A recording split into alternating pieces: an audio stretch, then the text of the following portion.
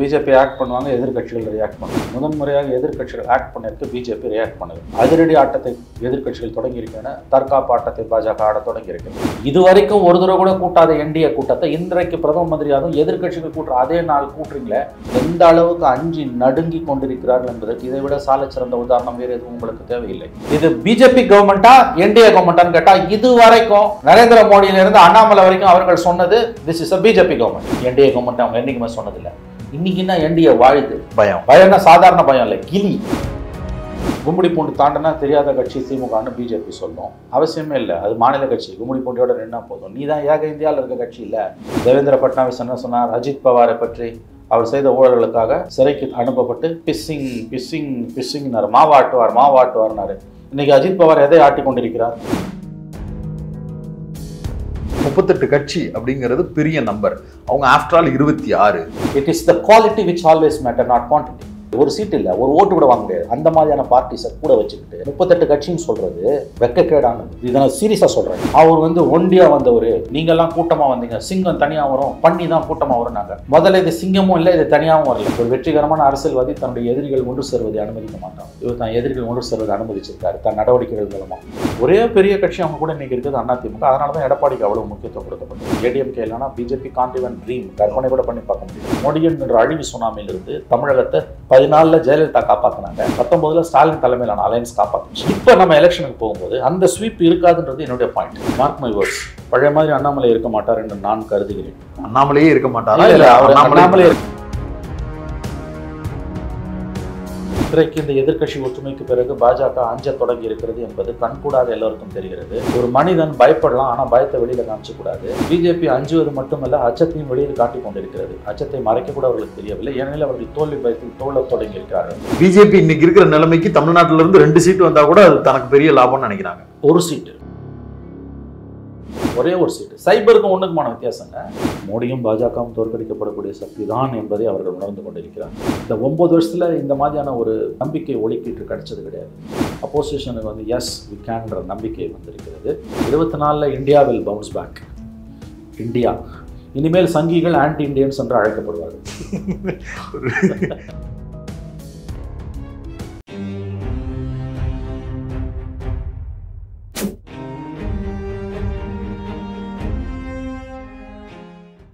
பேரலை நேயர்களுக்கு வணக்கம். இன்றைய நமது நேர்காணலில் மூத்த பத்திரிகையாளர் மற்றும் அரசியல் விமர்சகர் மணி அவர்கள் இணைந்திருக்கிறார். சார் வணக்கம். சார் வணக்கம்.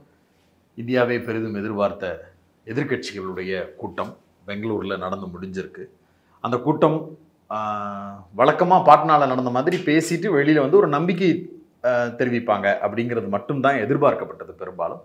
ஆனால் கூட்டணிக்கான பெயர் அதையும் தாண்டி பல விஷயங்கள் உள்ளுக்குள்ளே பேசியதாகவும்லாம் பேசப்படுகிறது. இதை எதன் மூலமாக உறுதிப்படுத்த முடியுதுன்னா, முதலமைச்சர் கூட்டத்திலிருந்து வெளியில் வந்துட்டு இந்திய அளவில், தமிழ்நாட்டு முதலமைச்சர் இந்திய அளவில் இது கொள்கை கூட்டணியாகவும் மாநில அளவில் இது தேர்தல் கூட்டணியாகவும் இருக்கும்னு முடிவெடுத்திருக்கிறோம். இது ஒரு பெரிய நம்பிக்கையை கொடுத்துருக்கு அப்படின்ற வார்த்தையும் சொல்கிறாரு. பெயரும் பரிந்துரைக்கப்பட்டு இந்தியா அப்படின்னு பெயர் வைக்கப்பட்டிருக்கிறது. இதை எப்படி பார்க்குறீங்க? நல்ல முயற்சி. எப்பொழுதெல்லாம் எதிர்க்கட்சிகள் ஜனநாயகத்தை பாதுகாப்பதற்காக இந்தியாவில் ஒருங்கிணைந்திருக்கிறார்களோ அப்பொழுதெல்லாம் அவர்கள் வெற்றி பெற்றிருக்கிறார்கள். 1977, 1989, என்ன சொல்ல போனால் 2004 இந்த முயற்சிகள் கடந்த காலங்களில் வெற்றியை மட்டுமே கொடுத்திருக்கின்றன. குறிப்பாக 1977ஆம் ஆண்டு இந்திரா காந்தி அவசர நிலை காலத்தை அறிமுகம் செய்து 21 மாதங்கள் இந்தியாவையே சிறைக்கூடமாக மாற்றிய போது அன்றைய ஜனதா கட்சி உருவெடுத்தது. ஜெயபிரகாஷ் நாராயணன், அடல் பிஹாரி வாஜ்பாய், மது தண்டவதே, மதுலிமையே போன்ற பெரிய தலைவர்களாம் ஒன்று சேர்ந்து உருவாக்கிய மாபெரும் கூட்டணி அது வெற்றி பெற்றது. அது 2.5 ஆண்டுகள் தான் பதவியில் நீடித்தாலும் இந்திரா காந்தியின் சர்வாதிகாரத்துக்கு முற்றுப்புள்ளி வைத்தது. அதன் பிறகு ஆட்சிக்கு வந்த இந்திரா காந்தி மன்னிப்பு கேட்டார் பகிரங்கமாக. ஆகவே இது மக்கள் மத்தியில் கடந்த காலங்களில் ஒரு பெரிய வெற்றியை தான் கொடுத்திருக்கிறது. சவால்கள் மிகவும் அதிகம். பட் ஸ்டில் இது ஒரு it's a right step in a right direction. சரியான திசையில் எடுத்து வைக்கப்பட்ட ஒரு சரியான முதல் அடி என்று தான் நாம் பார்க்க வேண்டும். நம்பிக்கை ஒலிக்கீற்றுகள் தெரிய ஆரம்பித்திருக்கின்றன. முதல் கூட்டம் பாட்னாவில் நடைபெற்றது, 2வது கூட்டம் பெங்களூரில் நடைபெற்றிருக்கிறது. ஐ திங்க் 3வது கூட்டத்தை பற்றி நேற்று ஏதாவது பேசினாங்களான்னு எதுவும் நமக்கு மும்பையில் நடக்குதுன்னு சொல்லியிருக்காங்க. டேட் என்ன சொல்லலை. ஆகவே இப்போ மும்பை, அதன் பிறகு கண்டிப்பாக சென்னையிலும் ஒரு கூட்டம் நடத்தப்பட வேண்டும், நடத்தும் என்று நாம் உறுதியாக நம்பலாம். இந்த மாதிரி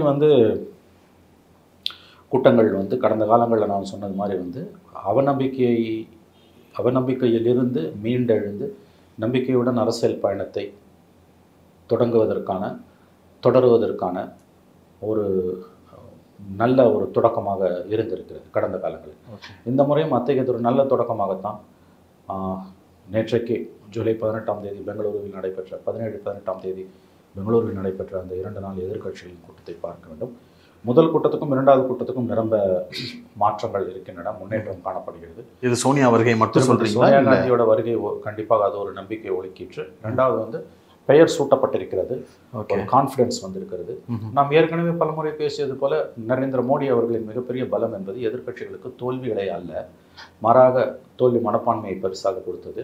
அந்த தோல்வி மனப்பான்மையிலிருந்து வெளியேறக்கூடிய நம்பிக்கையை பெறக்கூடிய நம்மால் மோடியை பாஜகவை வீழ்த்த முடியும், பாஜகவும் மோடியும் அவர்களும் வீழ்த்தப்படக்கூடிய சக்தி தான். அவர்கள் நம்ப வைத்திருப்பது போல அவர்கள் ஒன்றும் தோற்கடிக்கப்பட முடியாத சக்தி இல்லை என்கின்ற அந்த ஒரு நம்பிக்கையை, பெருநம்பிக்கையை மெல்ல மெல்ல இந்த கூட்டம் விதைக்க ஆரம்பித்திருக்கிறது. சவால்கள் நிரம்ப இருக்கின்றன, ஏகப்பட்ட பிரச்சனைகள் வரும். ஆனாலும் பாஜக தோற்கடிக்கப்பட வேண்டும், மோடி தோற்கடிக்கப்பட வேண்டும் என்கின்ற ஒற்றை புள்ளியில் இணைவது என்பது மற்ற பிரச்சனைகளை பின்னுக்கு தள்ளும்.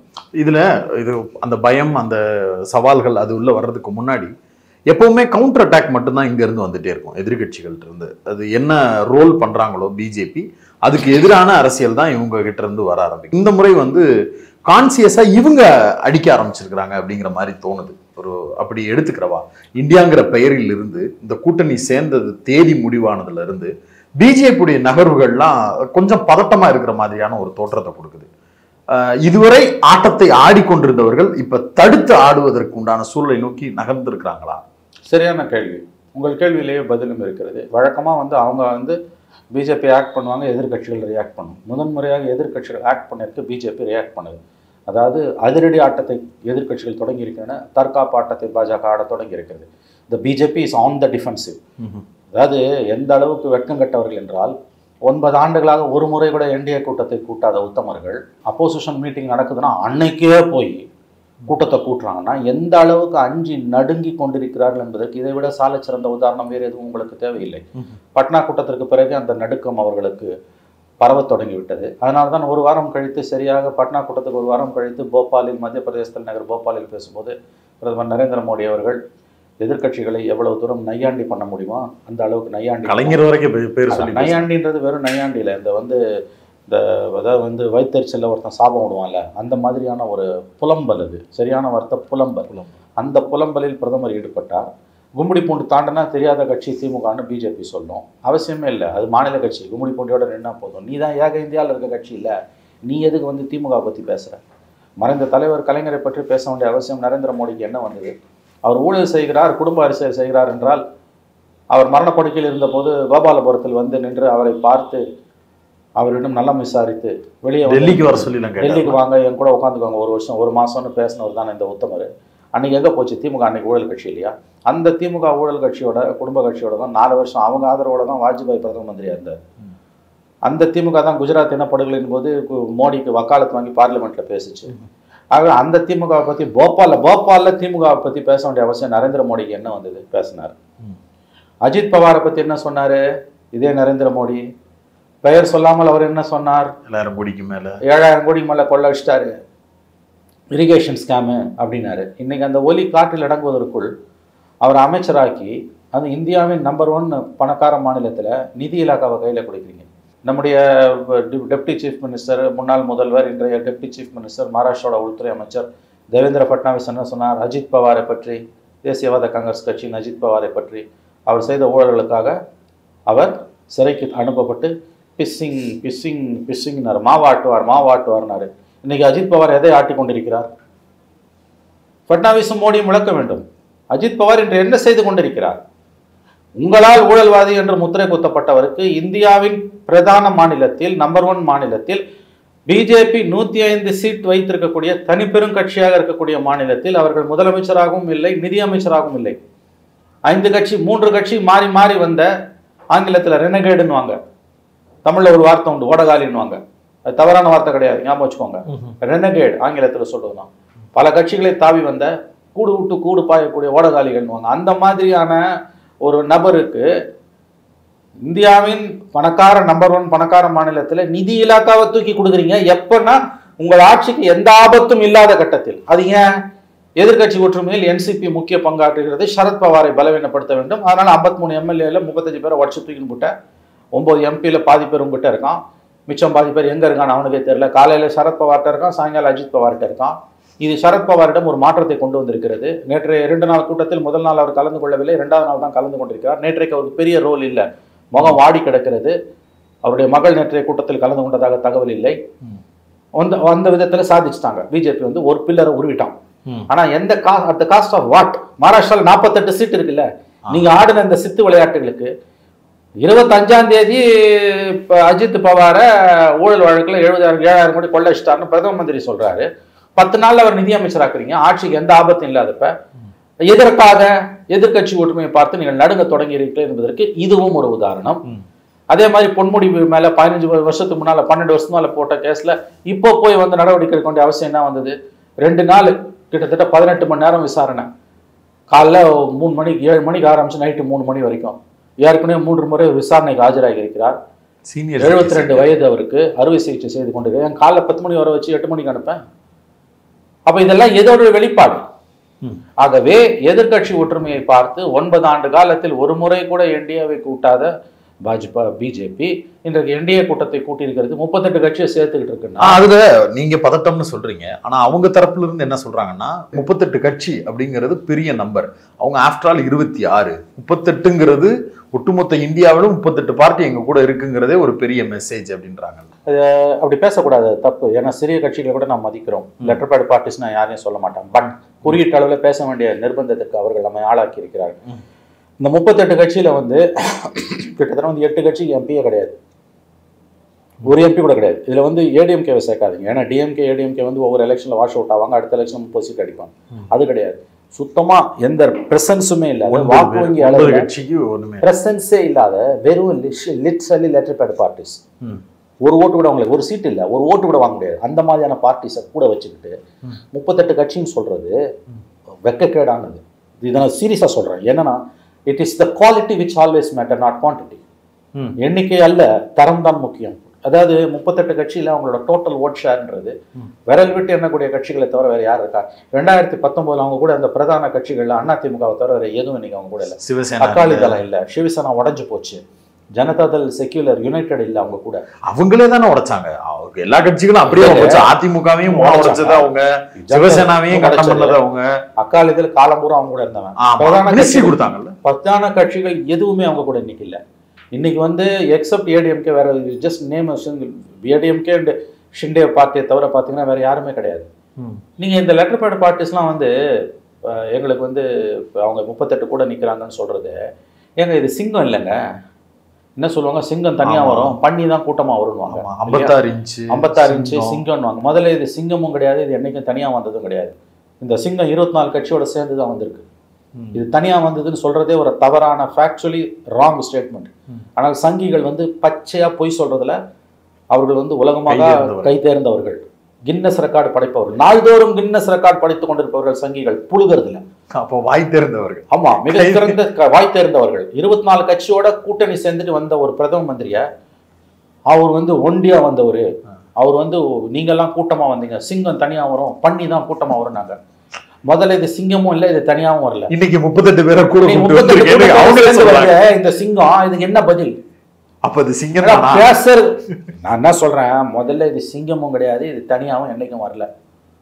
24 கட்சியோட சேர்ந்து தான் அவர் பிரதம மந்திரி ஆனார். அவர் பவர்ஃபுல் லீடர், பிரசித்தி பெற்ற லீடர், 303 சீட் இருக்குது. இது எல்லாத்தையும் நான் ஒத்துக்கிறேன். இன்னைக்கும் அவருக்கு மக்கள் மத்தியில் செல்வாக்கு இருக்கு, நான் ஒத்துக்கிறேன். இன்னும் ஐ கேன் கோ ஃபாரஸ்ட் சே அடுத்த எலெக்ஷன்ல கூட சிங்கிள் லார்ஜஸ்ட் பார்ட்டியா பிஜேபி உருவாகலாம், நான் மறுக்கவில்லை. அதற்கு வாய்ப்புகள் பிரகாசமாக இருப்பதாகத்தான் நான் நம்புகிறேன். ஆனா 303 சீட்டு சத்தியமா உங்களுக்கு கிடைக்க போறது கிடையாது. அதுல 100 சீட்டா நீங்க தோக்க போறீங்க. அப்படி தோத்தீங்கன்னா உங்களுக்கு கண்டிப்பா மோடி பிரைம் மினிஸ்டர் கிடையாது, வேற யாராவது தான் பிரைம் மினிஸ்டர். இதெல்லாம் தெரிஞ்சுதான் இதுவரைக்கும் ஒரு தடவை கூட கூட்டாத என்டிஏ கூட்டத்தை இன்றைக்கு பிரதம மந்திரியாகவும் எதிர்கட்சிகள் கூட்டுற அதே நாள் கூட்டுறீங்களே. பூனையை பார்த்து ஏதோ எதையோ பார்த்து ஏதோ சூடு போட்டுச்சுன்னு சொல்லுவாங்களே, காரி துப்புவாங்களே ஜனங்க, நம்முடைய பலவீனம் வெளிப்படுமே. இப்படிதான் கவலையே இல்லாம இந்த தோல்வி பயம் வந்து கண்ணை மறைக்குது. அதனாலதான் அன்னைக்கே கூட்டத்தை இங்க போட வேண்டியது. நீங்க அடிக்கடி என்ன சொல்லுவீங்க, ஆப்கி பார் மோடி சர்க்கார், आपकी बार भाजपा सरकार கூட கிடையாது, பிஜேபி சர்க்கார் கூட கிடையாது, आपकी बार பிஜேபி சர்க்கார் கிடையாது, आपकी बार மோடி சர்க்கார். நேற்றைய தீர்மானமே கூட மூன்றாவது முறையாக பிரதமர் மோடியை அரியணையில் ஏற்றுவதுதான். மோடி இது என்ன மகாராஜா, இது என்ன வந்து நாடா, இது வந்து மன்னராட்சி. அது என்டிஏ பதவிக்கு வரும்னு தீர்மானம் போட்டு அதை பத்தி பேசினா ஓகே, மோடி வருவார்னா இது என்ன கதை? இது அப்போ கூட்டணி வந்து சாலிடா இருக்குன்னு அர்த்தம். நான் என்ன சொல்றேன் உங்களுக்கு, அப்ப என் கூட்டணி உனக்கு நீ தான் தனியா தானே நின்ன. இது வரைக்கும் எத்தனை தடவை நீ வந்து என்டிஏ கொடுத்த கூட்டம்? வைகோ 2014 அலையன்ஸ்ல நின்னார். ஃபர்ஸ்ட் போய் பிஜேபி அலையன்ஸ் என்டிஏல சேர்ந்தது அவர் தான். ஃபர்ஸ்ட் வெளியில வந்ததும் அவர் தான். வெளியில வரும்போது அவர் சொன்ன முத்தாய்ப்பான காரணம் என்ன? ஒரு தடவை கூட என்டிஏ கூட்டம் கூட்டப்படலன்னார். வாஜ்பாய் காலத்துல என்டிஏக்கு இருந்த கன்வீனர் ஜார்ஜ் பெர்னாண்டஸ், அப்புறம் சந்திரபாபு நாயுடு மாதம் அல்லது 2 மாசத்துக்கு ஒரு மாநில அளவில் என்டிஏ கூட்டம் நடக்கும். டெல்லியில சந்திரபாபு நடத்துவார், கலைஞர் நடத்துவார். சென்னையில ஒரு என்டிஏ கூட்டம் கூட கிடையாது. ஜெயிச்சது 24 கட்சியோட 33 பேரு என்டிஏக்கு பார்லிமெண்ட்ல. ஆனா 303 சீட்டு பிஜேபிக்கு இருக்கிறதால அது பிஜேபி கவர்மெண்ட் தான் இது வரைக்கும், என்டிஏ கவர்மெண்ட் கிடையாது. இல்லாத என்டிஏ எங்கெங்கடா வந்தது? இப்ப இல்ல முயற்சி கொடுத்தாங்கல்ல சார். அதெல்லாம் இருக்கட்டும், whether this is a BJP government R NDA government நான் சொல்ல வருது அவங்க பார்வையில இருந்து. ஓ ரைட். ஆனா வெளியில இருந்து பார்த்தா நரேந்திர மோடி, அமித்ஷா, ஆர்எஸ்எஸ் பார்வையில இருந்து இது பிஜேபி கவர்மெண்டா என்டிஏ கவர்மெண்டான்னு கேட்டா இது வரைக்கும் நரேந்திர மோடியில இருந்து அண்ணாமலை வரைக்கும் அவர்கள் சொன்னது this is a BJP government, NDA government அவங்க என்னைக்குமே சொன்னதில்லை. இன்னைக்கு என்ன என்டிஏ வாழுது? பயம். பயம்னா சாதாரண பயம் இல்லை, கிலி இல்லையா? என்னைக்கு சார் பிரதம மந்திரி வந்து கூட்டணி கட்சிகளை அரவணைச்சிருக்காரு? தான் கட்சிக்காரனே அவர் அரவணைச்சது இல்லை. Just show me one NDA meeting wherein the prime minister has respected the NDA parties. ஒரே ஒரு கூட்டத்தை நீங்க சொல்லுங்க பிரைம் மினிஸ்டர் கண்டக்ட் பண்ணாருன்னு. இல்ல. இன்னைக்கு ஏன் பயம் வருது? ஒரு 200 தொகுதி, சில பேர் 300ன்றாங்க, 250ன்றாங்க. நான் சொல்றேன் 200 தொகுதி செலக்டிவா ஜாயிண்ட் கேண்டிடேட் போட்டா பிஜேபி ஃபினிஷ்ட். இது தெரியும் அவங்களுக்கு. வெளியில தான் அவங்க சீன் போடுவாங்க, உள்ளுக்குள்ள அவங்களோட எலெக்ஷன் மேனேஜர்ஸ் துல்லியமா ஆர்எஸ்எஸ் வந்து துல்லியமா கணக்கு போடுவாங்க. என்ன நிலைமைன்னு பல்ஸ் பார்ப்போம், அழகா கிரவுண்ட் ரியாலிட்டியை பிடிச்சி பார்ப்போம். இனிமே இந்த குதிரையில பந்தயம் கட்ட முடியாதுன்னு அவங்களுக்கு தெரிஞ்சு போச்சு. இந்த குதிரை தோக்குற குதிரை, இது தோக்குற குதிரையில எவனும் பந்தயம் கட்ட மாட்டான், ஜெயிக்கிற குதிரையில தான் கட்டுவான். குதிரை ஓடுற வரைக்கும் தான் குதிரைக்கு மரியாதை. இந்த குதிரை ஜெயிக்காதுன்னு தெரிஞ்சா பந்தயம் கட்ட மாட்டான். அப்படிதான் அத்வானின்ற குதிரையை தூக்கி போட்டாங்க 2005. எந்த அத்வானி? 1984 2 சீட்டு பிஜேபி ஜெயிச்சு வந்தப்ப இந்தியா பூரா ரத யாத்திரை நடத்தி மத கலவரங்களை உருவாக்கி ரொம்ப டாப் டு பாட்டம் நாட்டையே பிளவுபடுத்தி நாட்டையே ரத்த களரியாக்கி பாபர் மசூதி இடிப்புக்கு பிறகு குறிப்பாக பிஜேபி 2லேருந்து 89 ஆக்கி 89லேருந்து 100 வரைக்கும் கொண்டு வந்து 189 வரைக்கும் கொண்டு வந்து அரியணையில் அமர்த்திய லால் கிருஷ்ண அத்வானியை தூக்கி அடித்த கட்சி, தூக்கி அடித்த இயக்கம் ஆர்எஸ்எஸ். அத்வானி இல்லைன்னா பிஜேபி கிடையாது. அந்த அத்வானியோட நிலைமை இன்னைக்கு என்ன? அப்ப எந்த குதிரை இனிமே ஓடாதோ ஜெயிக்காதோ அந்த குதிரை மேல வந்து யாரும் பந்தயம் கட்ட மாட்டாங்க. குறிப்பா ஆர்எஸ்எஸ் மாதிரியான சித்தாந்த ரீதியில் இயக்கக்கூடிய அமைப்புகள் அடுத்த நிமிடமே தூக்கி அடித்து விடும். அப்புறம் ஏன் மோடியை ரெப்ரசென்ட் பண்ணி நிப்பாட்டணும்? இன்றைக்கு வேறு வழி இல்லை. 2வது, இதுவரை அத்வானியோ வாஜ்பாயோ இதுவரை பிஜேபி வரலாறுலே இல்லாத அளவுக்கு தன்னுடைய கட்டுப்பாட்டுக்குள் பிஜேபி மட்டுமல்ல ஓரளவுக்கு ஆர்எஸ்எஸ் ஒரு கைக்குள் வைத்திருக்கிறார். சாமபேத தான தண்டங்களை பயன்படுத்தி அவர்களை கட்டுப்பாட்டுக்குள் வைத்திருக்கிறார். மத்தியில் ஆட்சி இருப்பதால் உளவுத்துறை, பாதுகாப்புத்துறை, மத்திய போலீஸ் இவையெல்லாம் மோடியின் கையில் என்ன மாதிரியாக தங்களுடைய சித்து விளையாட்டுகளை விளையாடி கொண்டிருக்கின்றன. எதிர்கட்சிகளுக்கு எதிராக இந்த அமைப்புகளை ஏவி விட்டு கொண்டிருப்பவர்கள் சொந்த கட்சிக்குள் தங்களுடைய கணக்குகளை தீர்த்துக் கொள்வதற்கும் இதைத்தான் பயன்படுத்துவார்கள் என்பது பிஜேபிக்கும் ஆர்எஸ்எஸ்க்கும் நன்றாக தெரியும். இன்னைக்கு மோடிக்கு எதிராக கலக்க குரல்கள் எழாமல் இருப்பதற்கான காரணம் இதுதான். உங்களுக்கு புரிய வேண்டும் என்று நான் நம்புகிறேன். சில விஷயங்களை வெளிப்படையா சொல்ல முடியாது. அமைதியா இருப்பானுங்க. நாளைக்கு ஒரு நெருக்கடின்னு வரும்பொழுது அத்தனை பேரும் காட்டி கொடுப்போம். ஷா கமிஷன் நடந்தது, நம்ம ஏற்கனவே பேசியிருக்கோம். அந்த ஷா கமிஷன்ல இந்திரா காந்தி கிட்ட எமர்ஜென்சியில நிதி அமைச்சராக இருந்த சி சுப்பிரமணியம் மொராஜ் தேசாய் காலத்தில் கொண்டு வரப்பட்ட ஷா கமிஷன்ல போய் சாட்சியம் அளித்தார். 2 நாளோ 3 நாளோ சாட்சியம் அளித்தார். என்னெல்லாம் அவசர நிலை காலத்துல கொடுமைகள் நிகழ்ந்தன. ஒரு முறை அவர் ஷா கமிஷன்ல சாட்சியம் அளித்து விட்டு வெளியில வரும்போது ஒரு ரிப்போர்ட்டர் அவரை கேட்டார், நீங்கள் இப்ப தைரியமா வந்து சொல்றீங்களா இந்திரா காந்தியோட ஆட்சி காலத்துல அவர் எமர்ஜென்சியில இவ்வளவு அவலங்கள், சட்டவிரோத ஜனநாயக விரோத காரியங்கள் நடைபெற்றனன்னு, அப்ப ஏன் வாய் மூடி மௌனியா இருந்தீங்கன்னு கேட்டான். அவர் ஒரு வார்த்தை சொன்னார், ஒரு ரயில் 200 கிலோமீட்டர் வேகத்தில் போகும்பொழுது நான் குதிக்க முடியாது, அது ஏதாவது ஒரு ஸ்டேஷன்ல இருந்தால் தான் இறங்கி நிற்க முடியினார். டு சர்டன் எக்ஸ்டென்ட் அது உண்மை. ஒரு மனிதன், ஒரு சூழல் வந்து சர்வாதிகார தன்மையுடன் இருக்கிறது, அப்பட்டமான சர்வாதிகாரம் தலைவிரித்து ஆடுகிறது என்றால் அந்த மனிதன் தன்னுடைய ஜனநாயக குரலை எழுப்ப முடியாது. வாய்ப்பு கிடைத்தால் மட்டும் அவன் எழுப்ப முடியும். அந்த மாதிரி நாளைக்கு ஒரு சுச்சுவேஷன் வரும். அப்போ இந்த ஆட்சியில் நடந்த அவலங்களை பற்றி, எப்படி அவசர நிலை காலத்தில் நடந்த அவலங்களை பற்றி இந்திரா காந்தி கேபினெட்லேயே இருந்தவர்கள் பிற்காலத்தில் ஷா கமிஷனில் சாட்சியம் அளித்தார்களோ அந்த மாதிரியான ஒரு நிலை கண்டிப்பாக இன்று மோடியை சுற்றி இருக்கக்கூடியவர்களிடமிருந்து பிற்காலத்தில் வரும். அதற்கு முதல் தேவை ஆட்சி மாற்றம். ஒரு 6 மாசம் ஒரு கவர்மெண்ட் இந்த அலைன்ஸ் ஒரு 6 months ரூலிங் பார்ட்டியா இருந்து அதுக்கு பிறகு கவர்மெண்ட்டுக்கு வந்தால் கூட பரவாயில்லைங்க. இந்தியா ஜனநாயக பாதைக்கு திரும்பும். India will bounce back. ஏன்னா அந்த ஒரு சுவாசிக்கக்கூடிய நேரம், ஆங்கிலத்தில் சொல்வதென்றால் ஒரு பிரீத்திங் ஸ்பேஸ் இன்னைக்கு இந்திய அரசுக்கு தேவைப்படுகிறது. இந்த பதட்டமும் இந்த அச்சமும் மோடிக்கு இருக்கிற இந்த சூழலே இந்த பிரீத்திங் ஸ்பேஸை விட்டு ஆகணும்னு மோடிக்கு உணர்த்தாதா? சர்வாதிகாரிகளால் இது நல்ல அழகான கேள்வி. இதுல ஒரு சிக்கல் இருக்கு. என்னன்னா, அவர்களால் உணர்ந்தாலும் இனிமேல் திரும்ப முடியாது. Because they became prisoners of their own possession ஆங்கிலத்தில். அதாவது ஒரு சர்வாதிகார தன்மையுடன் ஒரு அரசு நடத்தப்படுகிறது. அடிப்படை ஜனநாயக விழுமியங்கள் அங்கு தகர்த்து எறியப்படுகின்றன. ஒரு தனிநபர் தன் கட்டை விரலின் கீழ், ஆங்கிலத்தில் சொல்வதென்றால் அண்டர் ஹிஸ் தம்ப், எல்லாவற்றையும் கட்டுப்படுத்துகிறார் என்றால் ஒரு நெருக்கடி முற்றுகிறது. தன்னுடைய அரசியல் எதிர்காலம் இருண்டு கொண்டிருக்கிறது. தான் இறுதி கட்டத்தை எட்டி கொண்டிருக்கிறோம், அரசியல் ரீதியாக எட்டி கொண்டிருக்கிறோம் என்பதை அந்த சர்வாதிகாரி ஓரளவு சூட்சுமாரியுடன் புரிந்து கொண்டால் கூட அவரால் ஒன்றும் செய்ய முடியாது. ஏன்னா he became prisoner of his own position. தான் எடுத்த நிலைப்பாடுகளின் காரணமாகவே ஒரு மனிதன் சிறைப்படுத்தப்படுவான், தனி மனித வாழ்க்கையிலும் பொது வாழ்க்கையிலும். இந்திரா காந்திக்கு இந்த கேள்வி வந்தது, பண்ண முடியல. ஆனா தோத்ததுக்கு பிறகுதான் எமர்ஜென்சியை லிஃப்ட் பண்ணிட்டு தான் எலெக்ஷன் நடத்தினாங்க. தோத்த பிறகு புத்தி வந்தது. 80ல் அந்த அம்மா மன்னிப்பு கேட்டாங்க. இந்திரா காந்தியை மன்னிப்பு கேட்க வைக்கிற அளவுக்கு எது கொண்டு போய் விட்டதுன்னா, 2.5 ஆண்டுகளே இருந்த சரியா 50% தான் அந்த ஆட்சி தன்னுடைய ஆயுள் காலத்தை முடிச்சது ஜனதா கட்சி கவர்மெண்ட். ஆனால் அவர்கள் சாதித்தார்கள். எப்படின்னா, இந்தியாவுக்கு 2வது விடுதலையை வாங்கி கொடுத்தார்கள்.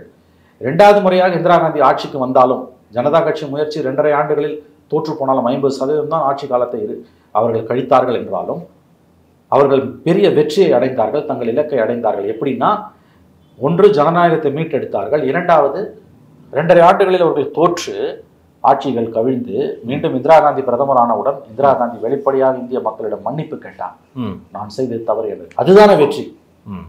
அந்த மாதிரி இன்றைக்கு இந்த இந்தியா என்கின்ற இந்த அலைன்ஸ் கூட்டணி அடுத்த தேர்தலில் வெற்றி பெற்று தனி மெஜாரிட்டி இல்லாமல் ஒரு 6 மாத காலம் அல்லது ஓராண்டு ஆட்சி செய்தால் கூட இந்தியாவில் ஜனநாயகம் மீட்டெடுக்கப்படும். ஆகவே இதை ஒரு நம்பிக்கையாகத்தான் நாம் பார்க்க வேண்டும். ஆனால் சவால்கள் நிரம்ப இருக்கின்றன. என்ன மாதிரியான சவால்களை குறித்து? நல்ல கேள்வி. இன்னும் 8 மாதம் இருக்குது. இந்த 8 மாதத்தில் அடுத்த 4 மாதங்கள் crucial. August, September, October, November. நவம்பருக்கு பிறகு இதே enforcement directorate, CBI, income tax எல்லாம் மாறுவோம். ஆட்சி காலம் நெருங்குது, அது இந்த அலைன்ஸ் ஸ்ட்ராங்காக வருது, மோடி இஸ் வீக்கனிங் அண்ட் வல்னரபிள்லாம் முதல்ல இந்த பியூரோக்ரஸிக்கு தான், அதிகார வர்க்கத்துக்கு, போலீஸுக்கு தான், உளவுத்துறைக்கு தான் குறிப்பாக தெரியும். அவன் அப்படியே மாறுவான். அதை வச்சு நீங்கள் புரிஞ்சுக்கலாம். இப்போ பண்ணுற அட்டூழியத்தை பண்ண முடியாது. இடியை கையில் வச்சுட்டு, இட் இஸ் நாட் சிபிஐ, இடியை வச்சுட்டு ஆடுற ஆட்டம் இருக்குல்ல. இந்த மாதம் 31க்கு பிறகு எஸ்கே மிஸ்ரா டைரக்டரோட பதவி காலம் முடியுது. புது டைரக்டர் கண்டிப்பாக ஓரளவு மனசாட்சியோடு இருப்பான்னு எதிர்பார்க்கப்படுது. அவர் வந்தாலும் 5 வருஷம் இருந்தாகணும். அவர் கண்டிப்பா இந்த அட்டூழியத்தை பண்ண மாட்டார்னு ஒரு நம்பிக்கை இருக்குது. நம்பிக்கை தான். ஓகே, யார் வந்தாலும் by November or after November கண்டிப்பா ஒரு மாற்றம் இருக்கும். எலெக்ஷன் நெருங்கும்போது இந்த ஆட்டத்தை நீ ஆட முடியாது. ரைட். ஏன்னா 19ல் மோடி செகண்ட் டைம் உறுதின்னு எல்லாருக்கும் தெரியும். இந்த முறை அப்படி இல்லை. Even if it is BJP, it is not going to be Modi. அந்த ஒரு நம்பிக்கை வரும்பொழுது இந்த எதிர்கட்சிகளோட எண்ணமே இன்னைக்கு இவங்க இன்னும் ஓப்பனா சொல்றதுன்னா, தாங்கள் ஆட்சிக்கு வருவதை பற்றி கூட அவங்க பெருசா கவலைப்படல. மோடி ஆட்சிக்கு வந்து விடக்கூடாது. மோடின்னும் போது இட் இஸ் நாட் பிஜேபி, இதை நல்லா புரிஞ்சுக்கோங்க. It is Modi. ஆனா இதை வெளிப்படையா சொல்ல முடியாது. இதுதான் இன்றைய யதார்த்தம். ஆகவே இந்த ஒரு 4 months இவங்க மூச்சை பிடிச்சிட்டு தம் கட்டி எதிர்கட்சிகள் பிடிச்சிட்டாங்கன்னா இந்த பழிவாங்கும் நடவடிக்கைகள் எல்லாம் அதுக்கு பிறகு கீழே கீழே இறங்கும். ஆனா இந்த 4 மாசத்துல எவ்வளவு தூரம் போட்டு அடிக்க முடியுமோ அடிப்பாங்க. இன்னைக்கு என்ன நடந்திருக்கு தமிழ்நாட்டில்? இன்னைக்கு நம்ம பேசிட்டு இருக்க இந்த 19ஆம் தேதி ஜூலை 19 புதன்கிழமை நாம் மதியம் 1 மணி அளவில் பேசிக் கொண்டிருக்கிறோம். இன்று காலை 10:30 மணிக்கு தூத்துக்குடியில் என்ன நடந்திருக்கு? சிறப்பு நீதிமன்றத்தில் அனிதா ராதாகிருஷ்ணன் திமுக அமைச்சருடைய சொத்து குவிப்பு வழக்கில் அமலாக்கத்துறை மனு தாக்கல் பண்றோம். மறுக்க முடியாத ஆதாரங்கள் அவருக்கு எதிராக எங்களிடம் இருக்கின்றன, இந்த ஆவணங்களையும் நீதிமன்றம் பரிசீலிக்க வேண்டும்னு கேட்கறான். ப்ரெடிகேட் அஃபென்ஸ் வாங்க முந்தைய ஒரு அஃபென்ஸ் இருந்ததுனா தான் ஈடி உள்ள வர முடியும். வந்துட்டான், உள்ள ஏற்கனவே வந்துட்டான். இப்போ திடீர்னு இந்த வழக்கெல்லாம் எப்படி சூடு பிடிக்குது? 9 வருஷமா இல்லாமல் இப்போ ஏன் சூடு பிடிக்குது? இன்னும் 4 பேர் வேற, இன்னும் 4 பேர் மந்திரிங்க, 6 மந்திரிங்க லிஸ்டா இருக்காங்கன்றாங்க. ஆகவே இந்த மாதிரியான தாக்குதல்கள் அதிகமாகும் எல்லா எதிர்கட்சிகள் மேலேயும். இடியை வச்சு சிபிஐ வச்சு பண்ற தாக்குதல்கள் அதிகமாகும். இல்ல அது ப்ரீ பிளான்டு தானே, புரிஞ்சிருச்சு. அதை செய்ய போறாங்க. அதுக்கு அடுத்துதான் இவங்க நகண்டே வர்றாங்க. வெளியில இருந்து வர தாக்குதல், பிஜேபி கிட்ட இருந்து, கவர்மெண்ட் கிட்ட இருந்து வர. ஓகே, இவர்களை பொறுத்த வரைக்கும் சீட் ஷேரிங்ல பிரச்சனைகள் வரும். சீட் ஷேரிங்ல கண்டிப்பா பிரச்சனைகள் வரும். ஸ்டாலினோட ஸ்டேட்மெண்ட் கொஞ்சம் ஷார்ப்பா இருந்த மாதிரி தான் எனக்கு தோணுச்சு. ஸ்டாலின் ஸ்டேட்மெண்ட் ஷார்ப் தாங்க. ஸ்டாலினுக்கு அந்த பிரச்சனை இல்லை. ஏன்னா தமிழ்நாட்டுல காங்கிரஸ் கிளியரா வந்து டிஎம்கேக்கு அப்பராண்டு எல்லாரும் வந்து அவங்கவுங்க உயரம் அறிந்து திமுகவோட இருக்காங்க. இது ஒரு நல்ல அழகான கூட்டணி. 19, 21 ரெண்டுலையும் வந்துருச்சு. 24 இந்த முறை நம்ம விட்டுட்டோம்னா முடிஞ்சு போச்சுன்னு தெரியும். அதனால இங்கே ஒரு அழகான அலையன்ஸ் இருக்குது ஏற்கனவே. அதில் சீட் ஷேரிங்கில் பிரச்சனைகள் வந்தாலும் அவர் சமாளித்து வெற்றிகரமாக சமாளித்து விடுவார். மற்ற இடங்கள் என்ன சிக்கல்? இப்போ டெல்லியிலையும் பஞ்சாப்லேயும் காங்கிரஸும் எதிரும் புதிருமா இருக்காங்க. ஆமாம், உங்கள் கூட்டணி எப்படி வரும்? காமன் கேண்டிடேட் கூட சாத்தியம் இல்லையா? எப்படி சாத்தியப்படும்? இது வந்து இதை வந்து 2 பேரும் இறங்கி வரணும். அப்ப அதிகமா காங்கிரஸ் தான் இறங்கி வந்தவர். காங்கிரஸால் இறங்கி வருமா? காங்கிரஸ் இன்னைக்கு நாடு போல பலவீனமா இருந்தாலும் அவங்க பலமா ஓரளவு இருக்கக்கூடிய மாநிலம் பஞ்சாபும் டெல்லியும். டெல்லியை விட பஞ்சாப்ல 13 சீட்டு இருக்கு. அங்க ஆப் வந்து அடிச்சுட்டு இருக்காங்க. அங்க எவ்வளவு சீட்டை வந்து ஆப் வந்து காங்கிரஸ் கொடுக்கும்? மேற்கு வங்கம் மொத்தம் 42 சீட்டு. காங்கிரஸ் சைபரு, லெஃப்டும் சைபரு. கிட்டத்தட்ட 2 பேருமே சைபருக்கும் ஒண்ணுக்குமான வித்தியாசம். வேற பெருசா ஒண்ணும் கிடையாது 2 பேருக்கும். அங்க பிஜேபி வர்சஸ் டிஎம்சி தான். அப்ப அவங்க இந்த லோக்கல் பாடியில டிஎம்சிக்கு திரிணாமுல் காங்கிரஸ்க்கு 53%, பிஜேபிக்கு 23% வேணுமோ. காங்கிரஸ் லெஃப்ட் எல்லாம் சேர்ந்தா கூட 38 மேல தாண்டல, 40 மேல தாண்டல. இவங்க 3 பேரும் சேர்ந்தாலே டிஎம்சிக்கு உங்களுக்கு 10% டிஃபரன்ஸ் இருக்கு. போன முறை வந்து 42ல 18 சீட்டு பிஜேபி ஜெயிச்சது. காங்கிரஸும் லெஃப்டும் சைபரு. இந்த முறை வந்து மம்தா வந்து இவங்க 2 பேரையும் வளர விட மாட்டாங்க, காங்கிரஸும் லெஃப்டையும். இவங்க பெருசா மம்தா கிட்ட டிமாண்ட் பண்ண முடியாது. உயரம் அறிந்து சீட்டை இங்க எப்படி ஸ்டாலின் கிட்ட அடங்கி போறாங்களோ அந்த மாதிரி மம்தா கிட்ட லெஃப்டும் காங்கிரஸ் அடங்கி போனா 18 பிஜேபியை வந்து வாஷ் அவுட் பண்ணி 42ல கிட்டத்தட்ட 38-30 சீட் வரைக்கும் இவங்களால மீட் எடுக்க முடியும். ஆனா இவங்க 2 பேரும் ஒத்துப்பாங்களா? கார்கேவோட ட்வீட் அதுதானே காட்டுது. காங்கிரஸ் விட்டு கொடுக்க தயாரா, காங்கிரஸ் வந்து பிரைம் மினிஸ்டர் பதவி விட்டு கொடுக்கும். சீட் ஷேரிங்ல என்ன? இன்னொரு விஷயம் புரிஞ்சுக்கோங்க. தலைவர்கள் மத்தியில ஒரு நெருக்கடி ஏற்பட்டிருக்கிறது உண்மை. இவர்கள் சீட் ஷேரிங்லாம் பண்ணிக்கிட்டாங்கன்னா கூட வந்து வித் சம் ப்ராப்ளம்ஸ் இருக்குது. பட் லார்ஜ் எக்ஸ்டென்ட் ஓகே பண்ணிடுறாங்கன்னு வச்சுக்கோங்க. ஓட் ஷேர் நடக்குமான்ற ஒரு சிக்கல் இருக்குது. கெமிஸ்ட்ரி ஒர்க் அவுட் ஆகுமான்னாங்க, அது பேர் தான். இப்போ ஸ்டான்ச் வெஸ்ட் பெங்காலில் இருக்கக்கூடிய காங்கிரஸ் ரீசரெக்ட் ஆகும்னு நினைக்கிறோம். அவன் டிஎம்சிக்கு எப்படி போடுவான்? அடுத்து டிஎம்சி எப்படி காங்கிரஸுக்கு போடும்? ஆம் ஆத்மி கட்சி எப்படி காங்கிரஸுக்கு போடும்? காங்கிரஸ் எப்படி ஆம் ஆத்மிக்கு போடும்? வெஸ்ட் பெங்காலையாவது காங்கிரஸ் வந்து டவுன் அண்ட் அண்டர் சைபர் பெருசா ஒன்றும் கிடையாது. ஆனா பஞ்சாப்ல காங்கிரஸுக்கு ஒரு சாலிட் ஓட் பேங்க் இருக்குது. அதை எப்படி நீ வந்து ஆப்புக்கு டிரான்ஸ்ஃபர் பண்ணுவ? ஆகவே இந்த மாதிரி பிரச்சனைகள் இருக்குது. பட் ஏதாவது ஒரு வழி காணப்பட வேண்டும், காணப்படும். நாள் நெருங்க நெருங்க இதுல ஒரு அட்வான்டேஜ் என்னன்னா, அச்சத்தில் உறைந்து போயிருக்கக்கூடிய பாஜக, நரேந்திர மோடி பதட்டத்தில் தவறுகளை செய்வார்கள். ஏங்க 56 இன்ச் பிரைம் மினிஸ்டர், உலக மகா ஸ்டேட்ஸ்மன், விஸ்வகுருன்றாங்களே. ஒரு வெற்றிகரமான அரசியல்வாதிக்கு இருக்கக்கூடிய அடிப்படை அரிச்சுவடி, அடிப்படை ஞானம் கூட அவருக்கு இல்லைன்றதுக்கான ஒரே உதாரணம், ஒரு வெற்றிகரமான அரசியல்வாதி தன்னுடைய எதிரிகள் ஒன்று சேருவதை அனுமதிக்க மாட்டான். இவர் தான் எதிரிகள் ஒன்று சேருவதை அனுமதிச்சிருக்காரு தன் நடவடிக்கைகள் மூலமா.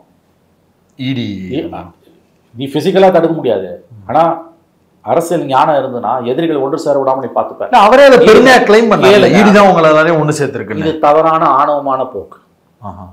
ஆஃப்டர் ஆல் நம்பர்ஸ் கேம் இது. உன் எதிரிகளை ஒன்று சேர்க்க எப்போ நீ அலோவ் பண்ணிட்டியோ அல்லது அவர்கள் ஒன்று சேர்வதற்கான சூழலை என்று நீ உருவாக்கி விட்டாயோ அன்னைக்கே நீ தோத்துட்ட.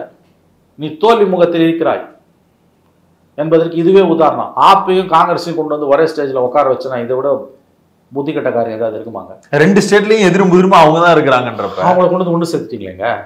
யெச்சூரியையும் மமதாவையும் ஒரே மேடையில் உட்கார வச்சிட்டிய. இதை விட வெற்றி என்ன வேணும்? நீங்கள் தோற்று விட்டீர்கள். நீங்கள் தோல்வியை நோக்கி நடந்து கொண்டிருக்கிறீர்கள். சந்தேகமே வேணாம். இது இன்னொரு முக்கியமான புள்ளி என்ன இருக்குன்னா, எடப்பாடி அவருக்கு கொடுக்கப்பட்ட முக்கியத்துவம். அவர் வெளியில வந்து 330 சீட்டு என்டிஏ ஜெயிச்சிருவோம் அப்படின்னு சொல்றாரு. அது கூட அப்புறம் பார்க்கலாம். ஆனா மோடியின் அருகில் எடப்பாடி அமர வைக்கப்பட்டது அப்படிங்கிறது ரொம்பவே பொலிட்டிக்கலா முக்கியத்துவம் பெறுகிறது அப்படின்னு பேசப்படுது. இந்த எடப்பாடி, ஏடிஎம்கே, தமிழ்நாடு இது ரொம்ப டார்கெட் பண்றாங்களா பிஜேபி? ஏன்னா போன முறை பேட்டியில நீங்க பேசும்போது தமிழ்நாடு இப்போதைக்கு அவங்களோட ரேடார்லேயே இல்லை அப்படின்னு சொல்லியிருந்தீங்க. இப்ப எடப்பாடிக்கு கொடுக்கப்படக்கூடிய முக்கியத்துவமும் திடீரென்று எடப்பாடி நல்லவர் வல்லவர் அப்படின்னு கட்டமைப்பதற்கும் எப்படியான சூழலா நான் புரிஞ்சுக்கிறது? நான் இப்பயும் சொல்றேன், தமிழ்நாடு வந்து அவங்க ரேடார்ல இல்லை. அந்த ரேடார்ன்றதை நீங்க எப்படி புரிஞ்சுக்கணும்னா, அவங்களோட இன்டர்னல் கால்குலேஷன்ஸ் இருக்கும் இல்லையா, ஒரு மாநிலத்தில் இவ்வளவு சீட்டு ஜெயிப்போம்னது அவங்க எக்ஸலண்ட் இன்டர்னல் கால்குலேஷன்ஸ் இருக்கும். திரும்ப திரும்ப எடுத்துக்கிட்டே இருப்பாங்க, எவ்ரி மந்த் எடுப்பாங்க அல்லது ஒன்ஸ் இன் 2 months எடுப்பாங்க. ஆமா, அப்படி எடுத்து தானே ஷிண்டேவுக்கு ஃபேவர் இல்லைன்ட்டு அஜித் பவார கூட்டு வந்து நான் சொல்றேன் கேளுங்க. அவங்க எவ்ரி மந்த் எடுத்துட்டு இருப்பாங்க. எலெக்ஷன் டைம்லனா எவ்ரி 2 months கொண்டு எடுப்பாங்க. எலெக்ஷன் டைம்ல எவ்ரி மந்த் பப்ளிக் மூட் எப்படி ஆகுதுன்னு எடுத்துக்கிட்டே இருப்பாங்க.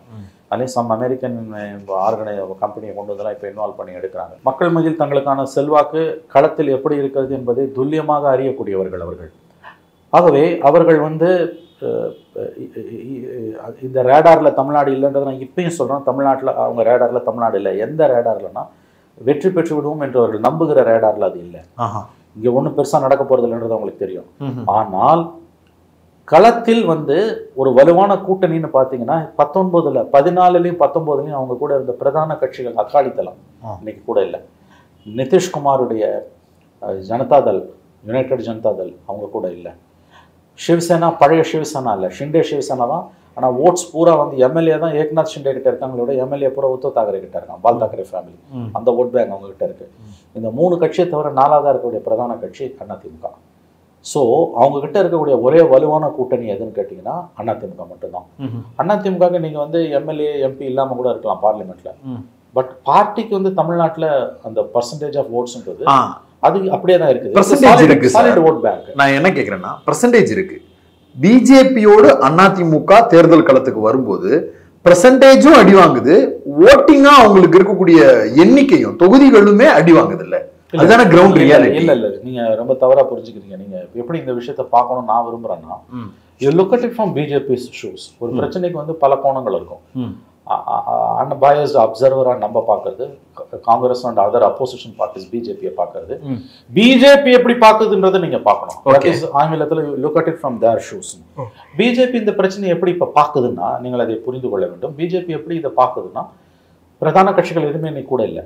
சிவசேனா இல்லை, அகாலிதள் இல்லை, நிதிஷ்குமார் இல்லை, மீறி இருக்க 4வது ஒரே பெரிய கட்சி அதிமுக. ஓகே, அவங்களுக்கு வந்து ஒரு 25% ஓட்டு கண்டிப்பா சாலிடா இன்னைக்கு இருக்குது. ஓகே, பார்லிமெண்ட் எலெக்ஷனை கண்ணியமாக, ஃபார் தட் மேட்டர் எனி எலெக்ஷனை கண்ணியமாக ஃபேஸ் பண்ணணும்னா பூத் கமிட்டி மேனேஜ்மெண்ட் எல்லாம் ஏடிஎம்கே இல்லைன்னா பிஜேபி காண்ட் ஈவன் ட்ரீம், கற்பனை கூட பண்ணி பார்க்க முடியாது. ஓகே, இதில் அதிமுக கூட இருக்குன்றது அவங்களுக்கு ஒரு பெரிய பலம். ஒரே பெரிய கட்சி அவங்க கூட இன்னைக்கு இருக்குது அதிமுக. அதனால தான் எடப்பாடிக்கு அவ்வளோ முக்கியத்துவம் கொடுக்கப்பட்டது.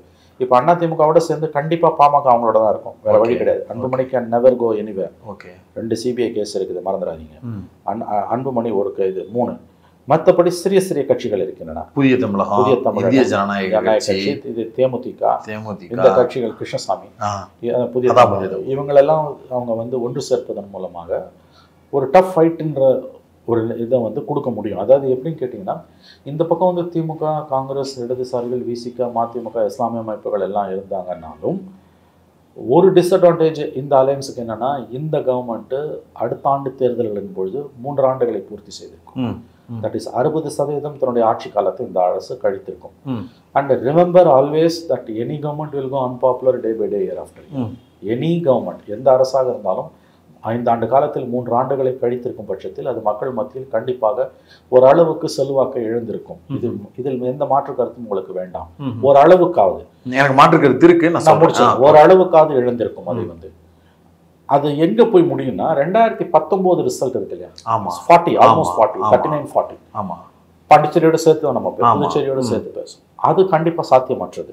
ஏன் சாத்தியமற்றதுன்னு கேட்டீங்கன்னா, இந்த 3 ஆண்டு கால ஆட்சியோட குறைகள், ஆன்டி இன்கம்பன்சி கண்டிப்பா அடுத்த தேர்தலில் ஓரளவாவது எதிரொலிக்கும்.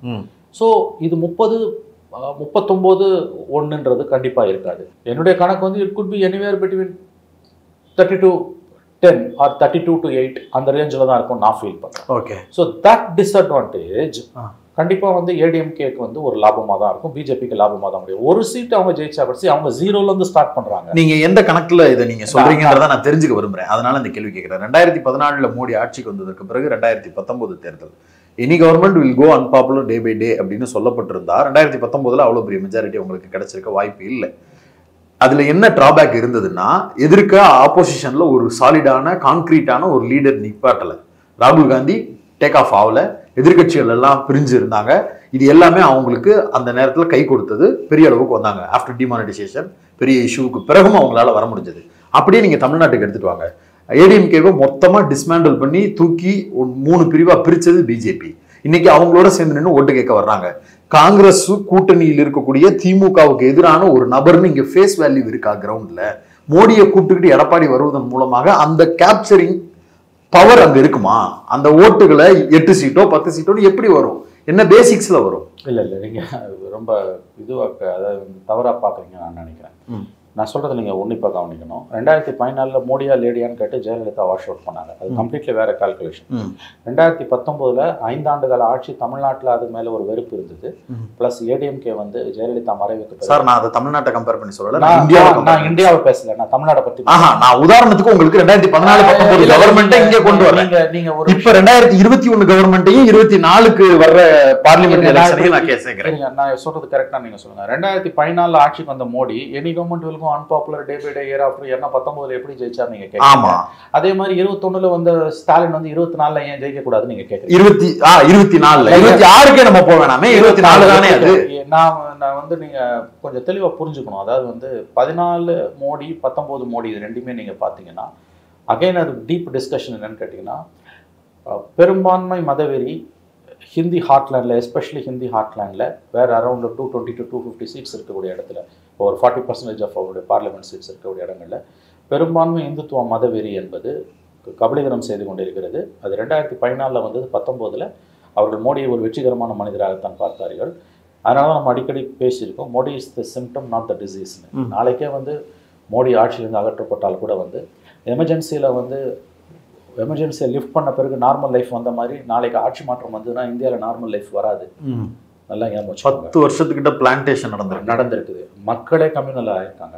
அதனால தான் அவங்க 14ல் ஜெயிச்சவங்க 19ல் அதிகமாக ஜெயிச்சாங்க. 24ல் கண்டிப்பாக அந்த வெற்றி கிடையாது. அது 1/3 குறையும் நம்ம எதிர்பார்க்குறோம். இந்த any government will go day by day year after இயர்ன்றது பொதுவான சொல்லாடல். சித்தாந்த ரீதியில் கபலீகரம் செய்யப்படுகிறீர்கள் என்றால் உங்களுக்கு அன்பாப்புலாரிட்டி இருந்தாலும் எலெக்ஷன்ல ஜெயிப்பீங்க. நீங்க அந்த அளவுகளை இங்க டிஎம்கே கவர்மெண்ட் வைக்காதீங்க. Let us B practical. 21ல இருந்த செல்வாக்கு உங்களுக்கு இப்ப கிடையாது. 3.5% ஓட்டுல தான் ஜெயிச்சாங்க. பார்லிமெண்ட்ல ஸ்வீப் நான் அதை ஒத்துக்கிறேன். 19ல் 52% என்னமோ, எதிர்கட்சிகளுக்கு வந்து 20% என்னமோ தான் ரஃப்லி நான் சொல்றேன். வேற அசம்பிளி எலெக்ஷன்ல 2 ஆண்டுகள் கழித்து 21ல வந்த அசம்பிளி எலெக்ஷன்ல the difference was 3.5%. அதுல டிடிவியோட அந்த பார்ட்டி 23 தொகுதியில இவங்களை காலி பண்ணிருக்கு. ஏடிஎம்கே காலி பண்ணிருக்கு. அலையன்ஸ் மட்டும் வச்சிருந்தா, அதை தான் அமித்ஷா லீலா பேலஸ் ஓட்டில் பேசும்போது சொன்னார். அலையன்ஸை மட்டும் எடப்பாடி 10 சீட் டிடிவி கொடுத்துருந்தாருன்னா இந்த 23ல் கெமிஸ்ட்ரியும் ஒர்க் அவுட் ஆயிருந்ததுன்னா 66 + 23 89 90 95 சீட் வரைக்கும் அடிச்சிருப்பாங்க கண்டிப்பா. இது வந்து நல்லா ஞாபகம் வச்சுக்கோங்க. 10 years of anti incumbency plus பிஜேபின்ற பேகேஜை வச்சுக்கிட்டு ADMK அலையன்ஸால 66 + 9 75 சீட்டுன்றது it's a good performance. பெரிய நம்பர் தான். இன்னைக்கு நிலைமை நான் சொல்றேன், நீங்க you may differ with me. இந்த கவர்மெண்ட் மேல கடுமையான அதிருப்தி இருக்குது, மிக கடுமையான அதிருப்தி. அதை நான் புரிஞ்சுக்கிறேன். ஆனா இது வந்து மட்டும் நான் முடிச்சேன். இன்னும் 9 மாசம் பொறுத்து நீங்க எலெக்ஷன் வரும்போது there will be further problems. Sir மோடியா ஸ்டாலினான்ற கேள்விக்கு இந்த 3 வருஷ எதிர்ப்பு மனநிலையில மக்கள் இருப்பானா இல்ல மோடிங்கிற எதிர்ப்பு மனநிலையில மக்கள் இருப்பானா? நீங்க தமிழ்நாட்டை அப்படிதானே பார்க்கணும். இல்ல என்னோட கேள்வியை நீங்க ரொம்ப தப்பா புரிஞ்சுக்கிறீங்க. நான் வந்து ஏடிஎம்கே வந்து ஸ்வீப் பண்ணோம் அல்லது 50-50 வாங்கலாம் நான் சொல்லல. நான் ரொம்ப தெளிவா 19 தோல்வி அவர்களுக்கு இருக்காது. அததான் நான் சொல்றேன். Okay, maybe 5 seats, maybe 8 seats, okay, which there will be a dent. See, நம் 22 எலெக்ஷன் வந்து பிரமாதமான எலெக்ஷன் தமிழ்நாட்டில். அந்த அழிவு சுனாமியிலிருந்து, மோடியன் என்ற அழிவு சுனாமியிலிருந்து தமிழகத்தை 14ல் ஜெயலலிதா காப்பாற்றினாங்க, 19ல் ஸ்டாலின் தலைமையிலான அலையன்ஸ் காப்பாத்துச்சு. இப்போ நம்ம எலெக்ஷனுக்கு போகும்போது அந்த ஸ்வீப் இருக்காதுன்றது என்னுடைய பாயிண்ட். ஓகே, அதுக்கு நான் சொல்ல வர பாயிண்ட் என்னன்னா, இந்த கவர்மெண்ட் ரூலிங்ல இருக்குது. இன்னைக்கு டிஎம்கே எதிர்கட்சியா இருந்து ஏடிஎம்கே இருந்தா நான் 40-0. ஏன்னா you don't have anti incumbency. 19 மாதிரி இவங்க ஸ்வீப்பே பண்ணுவாங்க 40. பட் இந்த 3 வருஷம் ஆட்சியோட ஐ கேன் கால் இட் அவலங்கள், இது வந்து குறைகள், அது எப்படி வேணா நீங்க வச்சுக்கோங்க. மக்களோட எதிர்பார்ப்புகள் அதிகமாகுதுன்னு கூட சொல்லிக்கலாம், நீங்க what ever name you call it. But இதுல பவர்ல இருக்கும்போது பார்லிமெண்ட் எலெக்ஷனுக்கு நல்ல ஞாபகம் வச்சுக்கோங்க, அதுவும் 3 வருஷம் பவர்ல இருந்துட்டு பார்லிமெண்ட் எலெக்ஷனுக்கு போகும்போது இருக்கக்கூடிய ஒரு பெரிய ரிஸ்க் ஃபேக்டர் என்னன்னா, there will be an anti incumbency. இதுல நீங்க ஒரு புள்ளி தொட்டீங்க. லீலா பேலஸ் ஹோட்டல்ல அமித்ஷா வந்து டிடிவியை சேர்த்திருந்திருக்கலான்ற நரேசன் சொல்றாரு. அது வந்து கையில கிடைக்கல, அதனால அது ஒரு பெரிய ஃபெயிலியரா மாறிச்சு. 75ங்கிறது நல்ல நம்பரா இருந்தா கூட அது ஒரு பின்னடைவு தான். இந்த முறை டிடிவி ஒரு டிசாஸ்டரா தானே இருப்பாரு. ஆல்ரெடி ஓபிஎஸ் இருந்தப்பயே டிடிவி டிசாஸ்டரா இருக்கிறாருன்னா இப்போ ஓபிஎஸும் இல்லை. ஓபிஎஸ் பெரிய நம்பர் வச்சிருக்கிறாரு இல்லைங்கிற ஆர்குமெண்ட் தனி, அதை நம்ம அப்புறம் பேசலாம். ஆனா இப்ப அந்த ஃபிராக்ஷன்ஸ் மொத்தமாவே சவுத் அப்படிங்கிறதே பெரிய அடி விழுகுது. அதுவே ஒரு பெரிய டிராபேக் தானே ஏடிஎம்கேக்கு? இல்லை, அது ஒரு டிராபேக் தான். பட் நான் எப்படி ஃபீல் பண்ணேன்னா 21 இருந்த டிடிவி இன்னைக்கு கிடையாது. இந்த 3 வருஷத்துல வந்து அன்னைக்கு ஒரு நம்பிக்கை இருந்தது அவருக்கு. இன்னைக்கு இந்த 3 வருஷத்துல வந்து ஒன்று ஞாபகம் வச்சுக்கோங்க, ஓபிஎஸோட டெவலப்மெண்ட்டு, எலெக்ஷன் கமிஷனோட டிசிஷனு, நேற்றைக்கு பிரைம் மினிஸ்டர் வந்து எடப்பாடிக்கு கொடுத்த முக்கியத்துவம், என்டிஏ கொடுத்த முக்கியத்துவம் வந்து ஏடிஎம்கே ஓட் பேங்கை எடப்பாடி கிட்ட இல்லாதவங்களையும் அந்த ஃபியூ பர்சன்டேஜை ஏடிஎம்கே நோக்கி நகர்த்தும். ஏன்னா dedicated pure ADMK vote bank அவனோட எதிரி திமுக தான், பிஜேபி இல்லை. ஆமாம், அவனுக்கு பிஜேபி எதிரி கிடையாது. அது இந்த 3 வருஷத்துல வரக்கூடிய பிரச்சனைகள் இருக்கு இல்லையா, இது ஆடட் ஃபேக்டர். இது வந்து அவங்களுக்கு சாதகமாக முடியும். ரெண்டாவது, ப்ராக்டிக்கலி ஸ்பீக்கிங் டிடிவிக்கு 21 இருந்த செல்வாக்கு இப்போ கிடையாது. ஒரு காரியத்தை எடப்பாடி பண்ணார்னா அவர் பண்ண மாட்டார். ஏன்னா அவர் மிதப்பில் இருக்கார். அவர் வந்து அதாவது ஒரு விதத்தில் அது ஆணவம், வெற்றி மிதப்பு அல்லது ஆணவம். டிடிவியோட வந்து அவர் வந்து ஒரு சம் சார்ட் ஆஃப் வெற்றி மிதப்புன்ற வார்த்தையை நீங்கள் ஓகேவா? வெற்றி மிதப்பு, ஆமாம், ஜெயிக்கலையே அதனால இல்ல அவர் தான் ஜெயிச்சிருவோம்னு நினைச்சிட்டு இருக்காரு. தான் தான் உண்மை. அது எலெக்ஷன் கமிஷன் அவருக்கு கொடுத்த அங்கீகாரம், ஜுடிஷியரியில் அவருக்கு இது வரைக்கும் கிடைத்து கொண்டிருக்க வெற்றிகள், டு டாப் இட் ஆல் நேற்றைக்கு பிரைம் மினிஸ்டர் அவர் கொடுத்த முக்கியத்துவம்.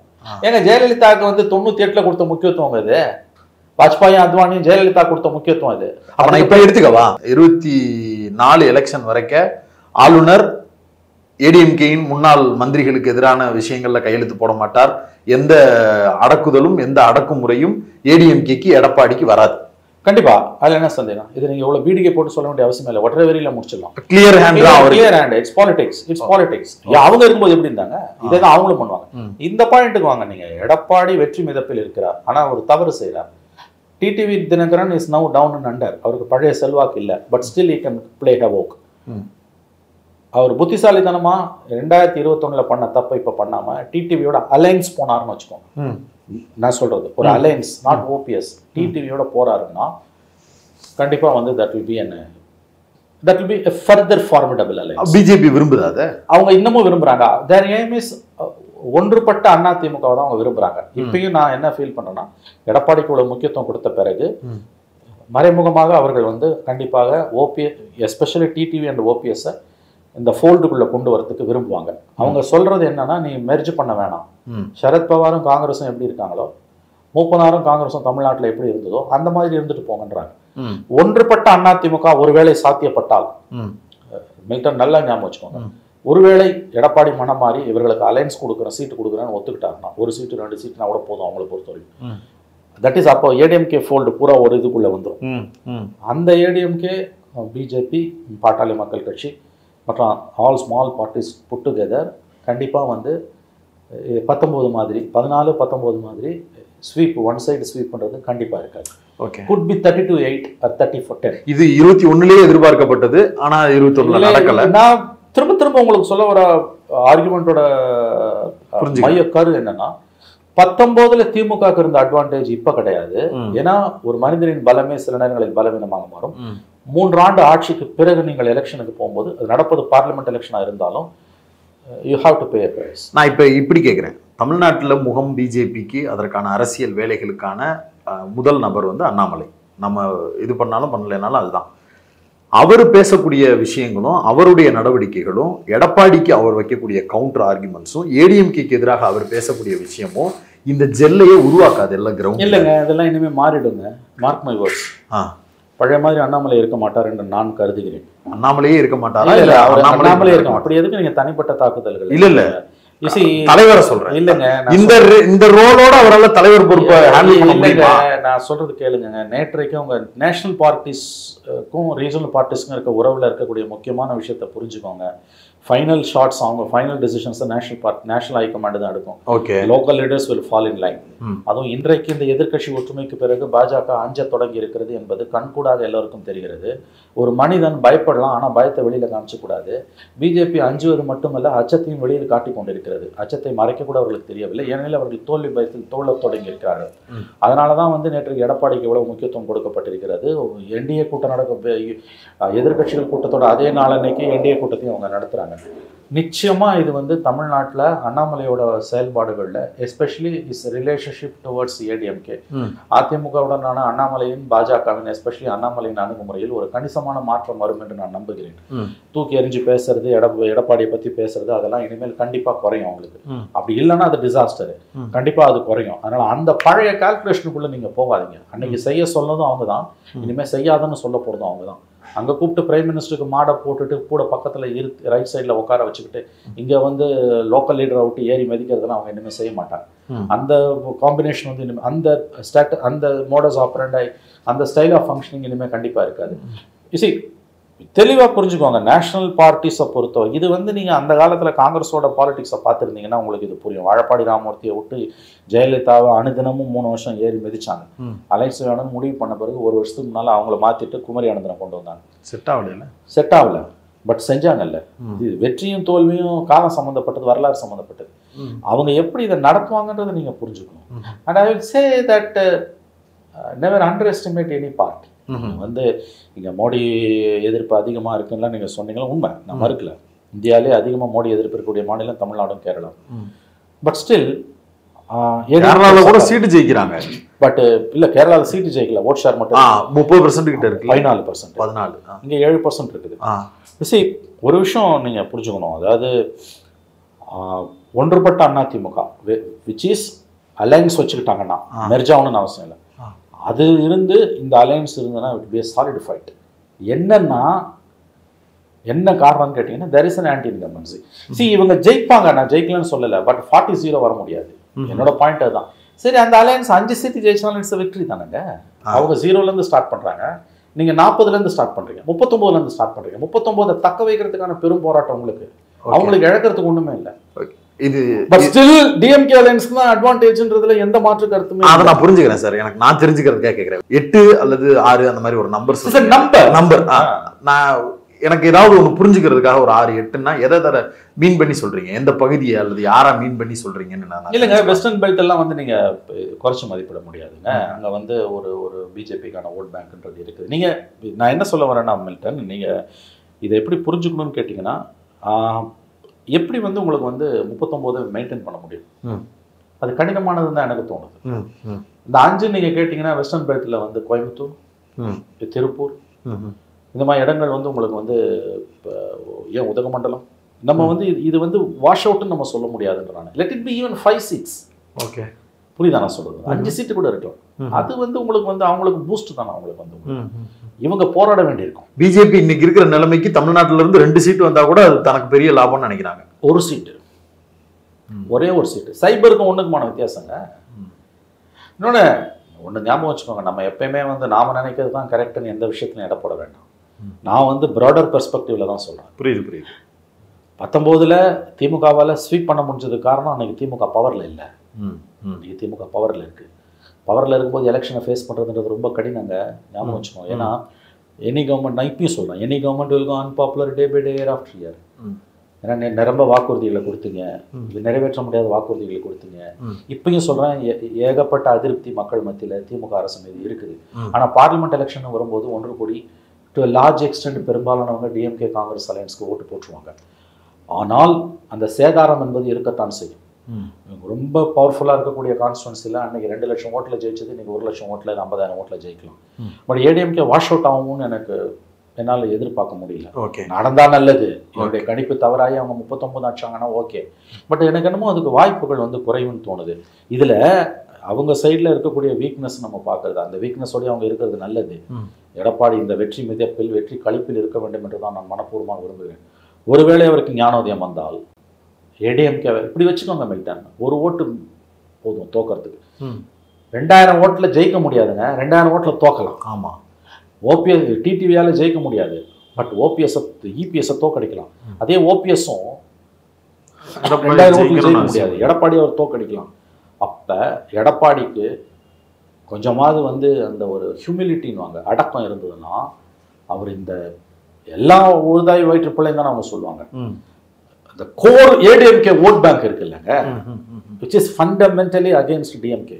அவங்க எதிரி மோடிக்கு கிடையாது, ஸ்டாலின், திமுக. அதுலயே 2021 எலெக்ஷன்ல பாதி இந்த 15% கிட்ட அது பர்சன்டேஜை விட்டுருங்க, பர்சன்டேஜ் வச்சுக்கோங்க. என்னோட பாயிண்ட், இந்த ஃபோர்ஸஸ் அவர் உள்ளு சேர்த்துக்கிட்டாருன்னா ஏடிஎம்கே ஓட் பேங்கை ஏதாவது சம் அரேஞ்ச்மெண்ட் அவர் கொண்டு வந்துட்டாருன்னா it would be a tough fight. Okay, இந்த நேர்காணலில் பல விஷயங்கள் பேசியிருக்கோம். எனக்கு லாஸ்ட்டாக ஒரு டேக்அவே தேவைப்படுது. எதிர்கட்சிகள் திரண்டு இருக்கக்கூடிய அந்த கூட்டம், பிஜேபியினுடைய இந்த என்டிஏ திடீர் பாசம், இதோடைய டேக்அவே இல்லைங்க. எதிர்கட்சிகள் தங்களுடைய எப்படி சொல்கிறது, எதிர்கட்சிகள் நம்பிக்கையை பெற தொடங்கி இருக்கிறார்கள். அது ரொம்ப முக்கியமான விஷயம். மறுபடியும் சொல்கிறோம், மோடியோட பலம் வந்து to present defeatist mentality to the opposition, not defeats. எதிர்கட்சிகளுக்கு தொடர் தோல்விகளை பரிசாக கொடுத்தது மோடியின் பலம் அல்ல, மாறாக தோல்வி மனப்பான்மையை கொடுத்தது. அந்த தோல்வி மனப்பான்மையிலிருந்து எதிர்கட்சிகள் வெற்றிகரமாக மீள துவங்கி இருக்கிறார்கள். மோடியை பாஜகவை தோற்கடிக்க முடியும், மோடியும் பாஜகவும் தோற்கடிக்கப்படக்கூடிய சக்தி தான் என்பதை அவர்கள் உணர்ந்து கொண்டிருக்கிறார்கள்.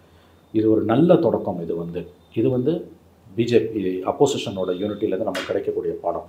நம்பிக்கை ஒலிக்கீற்றுகள் எதிர்கட்சிகளிடம் முகிழ்க்க தொடங்கி இருக்கின்றன.